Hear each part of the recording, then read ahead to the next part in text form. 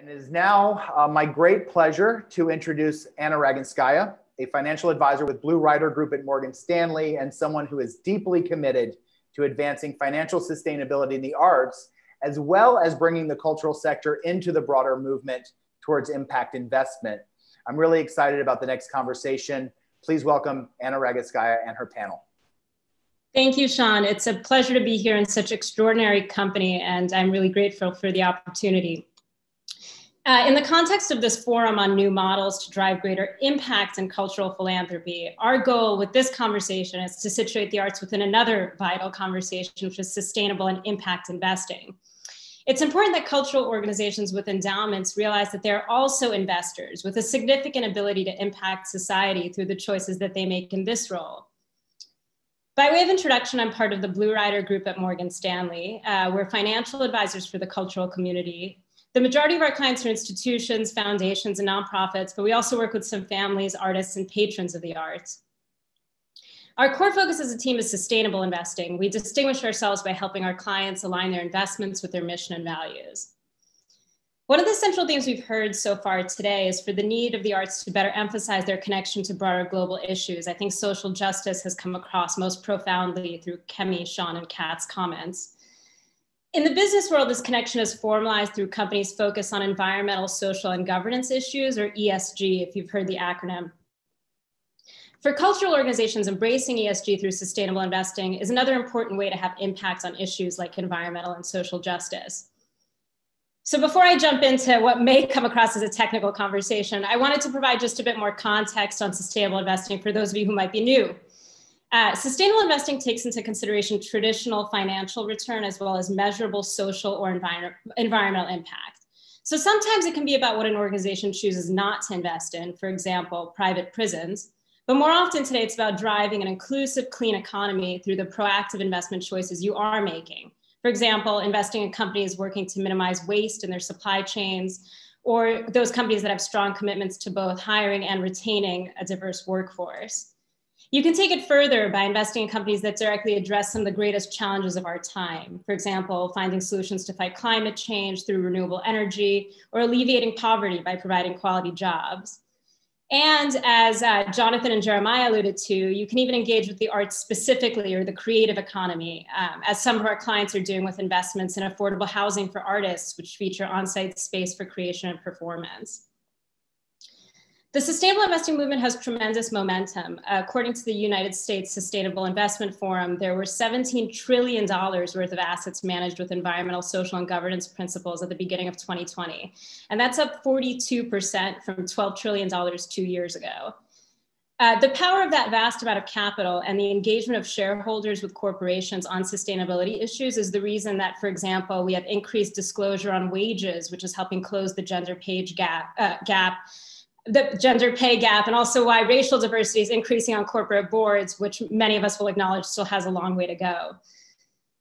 We found that sustainable investing is really resonating with our arts funder clients who are really trying to do more with finite resources in a critical moment. And the conversation we're having today is about how urgent it is in this new landscape to activate all of your capital holistically in support of your values. This is about endowments, which is money you already have today, and the choices you can make on what to do with it. And ultimately, it's about your power, not just as funders, but as investors to make the change you want to see in the world. We've also found that for arts organizations, embracing sustainable investing can really resonate with broader stakeholders. This includes donors from the next generation who are themselves passionate about impact investing and sustainability. But it also includes artists who are often commenting on social, political, and environmental issues in their work.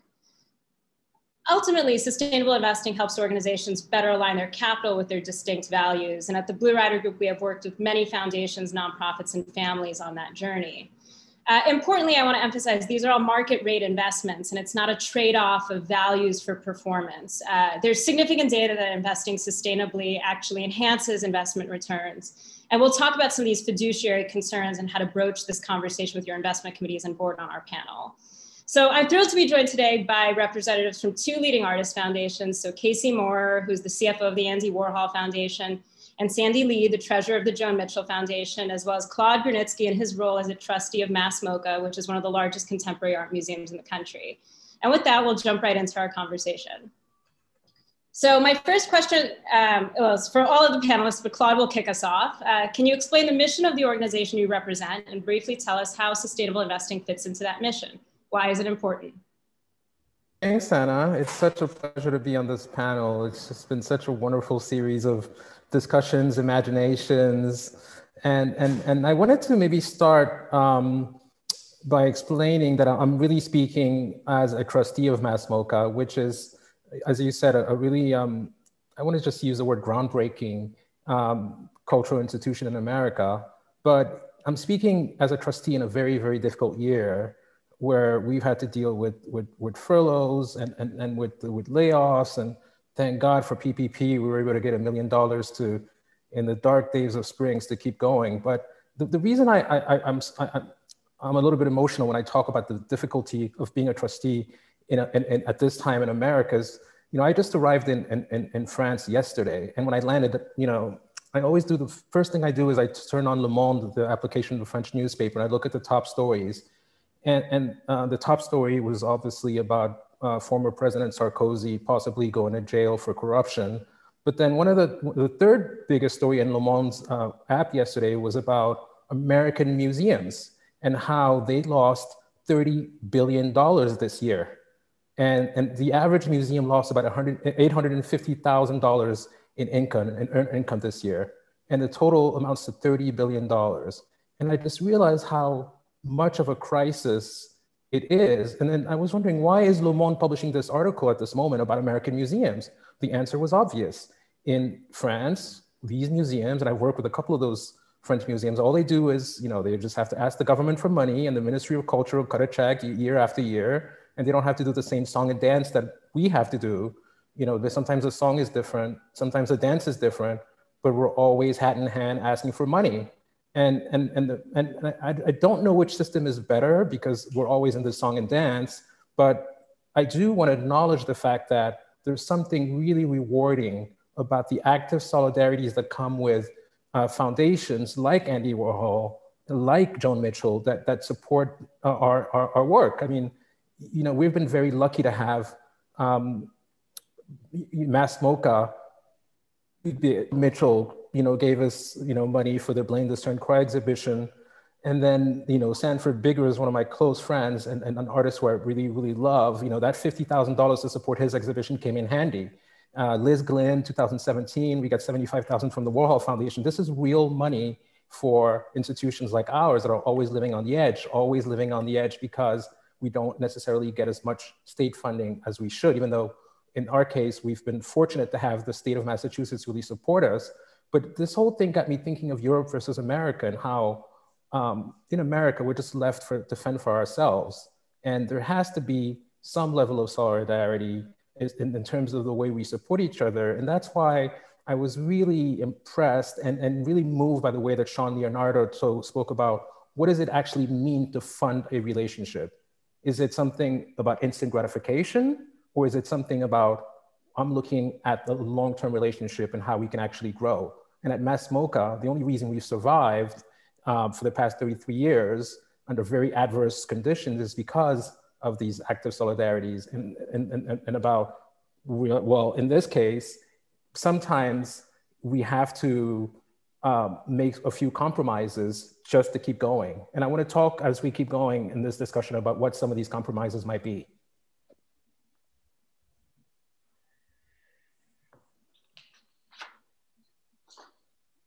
Great. I'm going to have Casey follow on those comments. Absolutely. I'm delighted to be here with all of you. And I will say, Claude, that you've struck a nerve with your concept of relationships. And I think that's one thing that the Warhol Foundation really attempts to do with all of the organizations that it funds. Per Andy's will, the mission of the foundation can basically be summed up in 6 words, which is the advancement of the visual arts. And the foundation's board and grant staff has determined that the way that we're going to best accomplish that is to fund the creation, exhibition, and documentation of contemporary visual arts writ large. And we fund work that is experimental, under-recognized, sometimes challenging, but the forefront all of the work that the foundation does centers on artists. Artists are absolutely the bottom line for the Warhol Foundation. And I think that that's important, particularly in the conversations that we're having now, because it's become clear that artists need funding not only for their work, but also for their very existence. And I think that that's something that the Warhol Foundation has striven to do in the last, particularly 10 years, but throughout the 33-year life of the foundation. And one of the reasons that ESG strategies have become important to the Warhol Foundation is because ESG strategies are, again, at the heart of a lot of the work that the institutions that we fund do, and also very important to the artists who are part of the work that those institutions do. And so that socially responsible investing aligns with the work of many of the funded organizations, and also the work that our artists care about. Thanks, Casey. And I'll cue Sandy. Hi, thank you, Anna, for organizing this panel and for bringing us together. I'm speaking on behalf of the Joan Mitchell Foundation, and we're so happy to be a part of this conversation, which I think the other panelists also feel could last for days. So I know we have a short time to hit a few points. What we do is we support the essential contribution of artists to society. And I'm so glad that we are starting closer to the end of this program, because we've all had a chance to be reminded of the range of work that artists do for our communities and in our communities, and around social justice issues. What I think is super interesting about this in particular is that Claude is here representing Mass MoCA, the venue, the sort of the permanent venue for contemporary artists. Casey is here for an organization that is there to support exhibitions, that is there to support gathering people to talk about a certain item, to showcase voices. And at the Joan Mitchell Foundation, we specifically support individual artists, the producers of the work that we as a community, we as a society benefit from.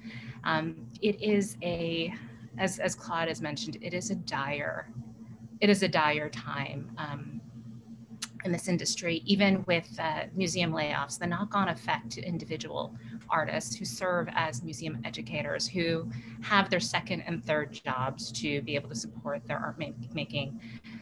It's a difficult time for all of us. In terms of sustainable investing and the why, we at the foundation wish to better align our financial work with our core mission. And for us, if sustainable investing, as Anna, you so thoughtfully shared, if it produces better results and it is a better reflection of our own values, it's not only reasonable to be able to look at this, but it's also in our self-interest for our portfolio and as stewards of our portfolio. So I'm super happy to be here to talk about how to move forward on some of these questions. Thanks so much. So to make this maybe a little more concrete for our audience, I was hoping that starting with Casey, you might be able to share kind of an ESG example, both from your grant making work and then also from your investing work, and how those two might interrelate. Sure, and I'd like to go back to and reference something that Sandy said, which is that artists are really suffering at this point in terms of losing jobs and losing potential work. So not only losing jobs that may put the food on the table and the roof over their heads, but also potentially losing commissions, losing exhibitions, having things be postponed. And one of the things that the Warhol Foundation has done to try to stem that tide is through our re-granting program, which we expanded from 16 to 32 cities for a total of $3.2 million annually to directly assist artists in need. And basically our 32 partners will use their $100,000 grants to fund emergency needs, including rent, medical costs, childcare, and so forth. And we believe in the importance of getting money on the ground to the artists who may not qualify for other sources of funding. And I think that the reason why this is so important is that because of the partnerships that we have in 32 cities across the United States, the people who work in those partnerships know where the creative work is happening in their cities.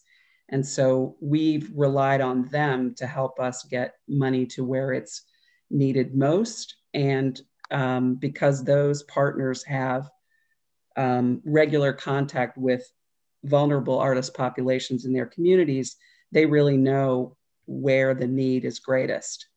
And I think that one of the most important things, again, going back to relationships, is that we have a relationship with each of those 32 partners, and they rely on us to provide the funding, and we rely on them to get that funding to where it's most needed.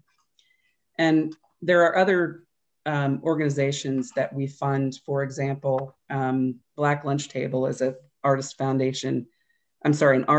organization, and they really support work both in the physical space to encourage critical dialogue, but also in the digital space. And I think that's become increasingly important in the pandemic, because obviously we're not congregating physically, and we are looking at organizations like the Black Lunch Table for their work in the digital world.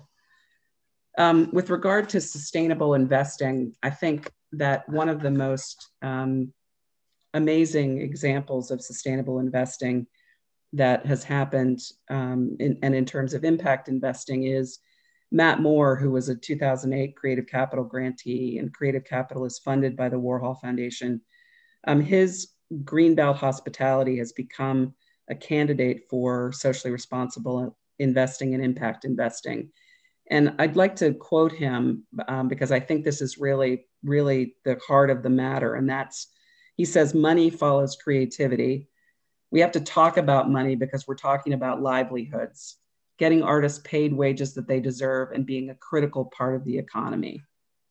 So that's, I think, really crucial to our approach for not only our grants program, but also for our foray into socially responsible investing. And we will continue to make inroads in terms of both ESG and also impact investing as those opportunities become available.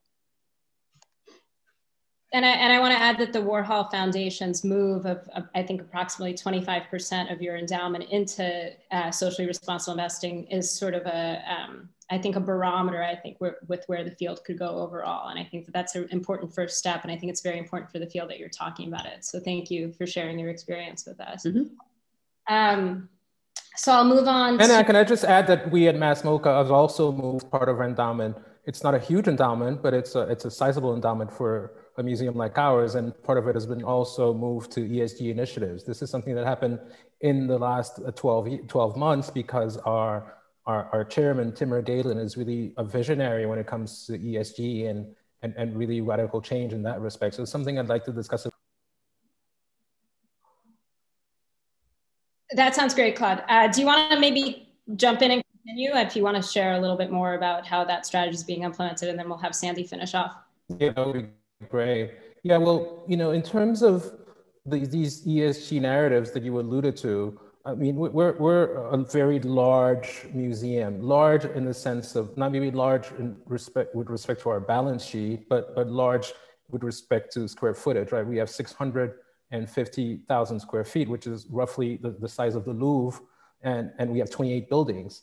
And about a quarter of those buildings are powered by solar and renewable energy. So that's a really important part of our ESG strategy looking forward. And this is not something that's new for us. We've been doing this for a long time. And it was always in the vision of Joe Thompson, our outgoing director and founder, that sustainability was going to be really, really crucial.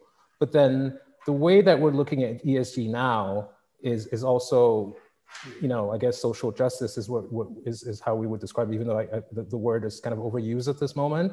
But we're really looking at the issue of race, and when you're coming from a really underserved community like MoCA that had to deal with mass unemployment, that had to deal with major societal ills, teenage pregnancy, crime. When you're coming from that perspective, you're trying to reinvigorate an area through the arts, you really have to think laterally. And one of the things that we're struggling with right now as a board at MoCA is how to deal with racial justice when the community is just so white. I mean, usually when I'm in there and I'm walking across those 650,000 square feet, I might do all of that and not see a single other person of color. And that's a real issue. And I think that in order to deal with it, we have to recognize that, as Kat Gunn said, somebody has to give away that seat at the table, right? She said it's sometimes about giving your seat away, and I think that's really important. And as we try to change the makeup of the board, of the leadership team at MoCA, and even as we try to attract more visitors that are not just from the Berkshires or that are not just white from the Berkshires, we have to think of novel ways to attract visitors through new programs, which is why we're looking at new fellowship programs and internship programs, so that the few people who actually decide to work at MoCA don't feel like they're the odd man or odd woman out. And these are very real things that we're doing. And it also has to deal with partnerships, because as Jeremiah said, a few of us are living in that liminal space, right? He specifically spoke about American Africans like ourselves. He's Nigerian American, I'm Togolese American, but we always have to live in that liminal space, right? It's not the double consciousness that W.E.B. Du Bois spoke about, but it's really, okay, how do I bring my Blackness to a white institution and try to be the change agent as opposed to being the quiet one in the corner? And I feel that, as Kat Gunn said, if there are more people around the table, then that will allow us to strike more partnerships and bring in other perspectives from people who may not necessarily be invited to discussions around the future of institutions like MoCA. And I think that the same approach that we're adopting for climate change and dealing with that, I think that we're dealing with that with the way that we're diversifying our staff, our board, and it also has to do with territory. So we're in an area of the Berkshires that, again, had to deal with many factory closings and mass unemployment. And it was great that so many entrepreneurs stepped to the plate and started building affordable housing. One of our big supporters, Jack Wadsworth, he actually built a boutique hotel right across from MoCA. It's called The Porches, in order to attract the people as well. And then that leads to more community infrastructure. And I think that that's really, really important. And then the gender debate is also a big one. And so as we tackle these things, it's not about, oh, okay, let's just pay lip service to ESG, let's do environment, let's do social. It's about how do we bring in real partners, real entrepreneurs, real social change agents in order to kind of create change in a community that was always kind of forgotten. And so, I mean, we're very proud of the fact that we have 300,000 visitors a year, but we're not in New York City. We're not MoMA that gets 2.5 million visitors a year. We don't have access to the funders in the same way. So the song and dance has to get very, very creative in order for us to survive. And it's, again, about survival for institutions like ours, even though. I'm going to jump over to Sandy Lee just so we can make sure we talk a little bit about like sort of the tactical and more implementation question. I know we just got a question in the chat about this as well. I'm sorry to cut you off, but. Oh, thank you. I'll answer quickly. I know we've got limited time. On social, on the grant making side, we fund $25,000 fellowships every year. And we often fund artists at crucial points in their careers. We fund people who are national, who are chosen by a jury of their peers. My background is Joan Mitchell's first major museum solo exhibition work in the 1970s. That was 30 years after she had started painting. So it's a reminder to me of how long the arcs of these artists' careers are. And stitching it back to Jeremiah, like, we are investing in visionaries. And so there's that piece on the grant making side, how it ties to what we do on the sustainable investing side. as Catherine had mentioned earlier, the art market is not necessarily a reflection of the worth of an artist's work. And so can we show up? Can we keep asking the questions about our portfolio that we ask in the art field? And how do we keep aligning our work on one side with the work on the other side? On environmental, we run a residency in New Orleans. We also have provided emergency grants, post-weather events. We're so glad that we can do that, but that's a Band-Aid. Those are Band-Aid approaches. And for us, we think there is value in investing in the systematic questioning around climate and about extreme weather. And so that's where what we do on the investing side really starts to come together with what we do on the grant making side. Thanks so much. Casey, is there anything you might want to add about kind of the process with your board before I? Yeah, I mean, we made the decision to go very quickly into 25% of the 25% of the portfolio would go to SRI strategies. And we're continuing to look at other places in the portfolio where ESG and SRI strategies might be employed. I think the important thing for me is that just take the first step. Just understand that socially responsible investing doesn't have to be all or nothing. It can be incremental. It should be incremental. You don't have to jump in, dip your toe in, get used to the water. Make sure that your board understands that, while mission-specific opportunities may not be available right now, that there are any number of ESG and SRI strategies that can be employed for vast portions of most portfolios. So don't be afraid, just go forth and do it.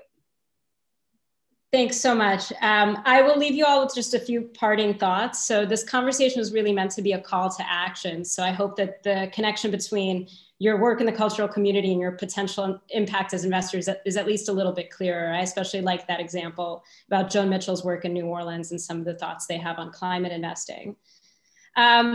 Tactically, this field has evolved tremendously. It used to be really about exclusionary investing, but now it's much more about being proactive. And there's really a tremendous amount of data that investing this way is actually a smarter way to invest. Throughout the peak of the COVID crisis, sustainable funds outperformed their traditional peers by nearly 4%.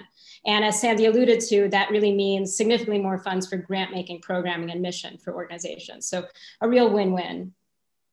Since technology is a major theme here, I want to add that technology has really made it much easier for investors to understand what they currently own. And I would argue with dipping your toe in the water, a good sort of first step is understanding what you're currently invested in. And Morgan Stanley has in particular done a lot of work on this front. So to leave you with a new model and a takeaway, it's really to think holistically about all sources of capital that support your mission, treating investing and philanthropy not as two separate conversations, but as functions that can work in tandem, driving more funding to the arts and to the vital systemic issues that the arts address in our society. For cultural institutions, this is a $60 billion question. There's much greater economic impact in the engine that drives them, which is the foundation world. So it's really important that we all become more vocal in this conversation. So thank you, and back to Melissa. Thank you. Thank you, Anna, so much for your partnership and for leading that great discussion. And thanks to Claude, Casey, and Sandy for joining us and sharing your expertise with us.